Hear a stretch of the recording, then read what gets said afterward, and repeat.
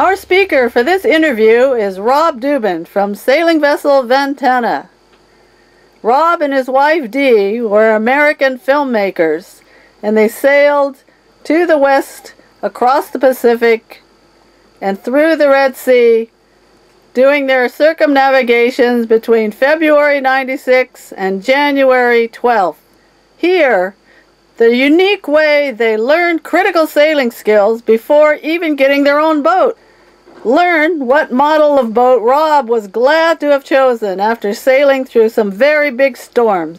Rob shared with us many videos from his filmmaking days. Both video and audio versions of this interview are accessible directly on the SSCA website.